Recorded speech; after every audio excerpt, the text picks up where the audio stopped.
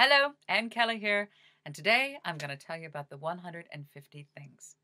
150 things? What am I talking about? Well, this is a really, I want to say, miraculous thing that, well, it happened to me, and it can happen to you too.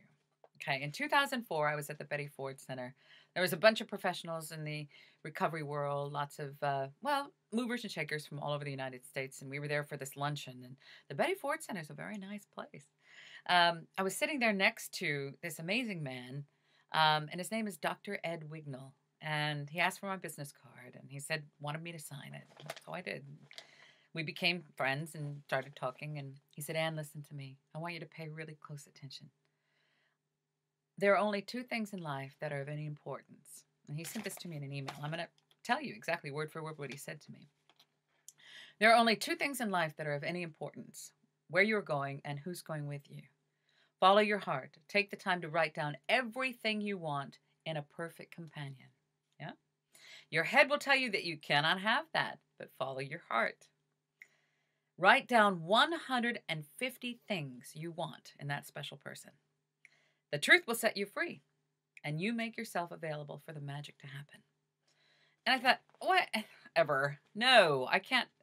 I'm not even interested in anyone. I was too busy concentrating on my sobriety and my son Alex, and this was 2004. And so what I did is I got the email when I got home, and I went, oh, all right. So I started scribbling down, kind, loving, smart, wise, mid-40s, long hair, handsome, metaphysical, sober, loves my son, loves me. I can't read you all these things because, well, anyway, those match too. Speaks with a foreign accent, all about the Middle Ages, loves candles, loves his mother, loves his family. And as about 4 or 5 days went by, I started to write down things, and I thought, I can't do this. No more to say. And then I thought, is a good listener, is romantic, loves to eat my cooking. And I wrote all these things down. Unbelievably, I then wrote these in a little thing and I put them away. I put them in my Course in Miracles book, and I just put it on the bookshelf and forgot. And in 2008, when Christopher and I crossed paths, I sent him this list, and all but two. The fixing of the cars, I think, and is a member of Alcoholics Anonymous or whatever were the two things that weren't quite there. But he's everything. He's all of these things. Dr. Ed Wignall, I want to say thank you. It was really amazing to see something like this take place. So I highly recommend that you try it.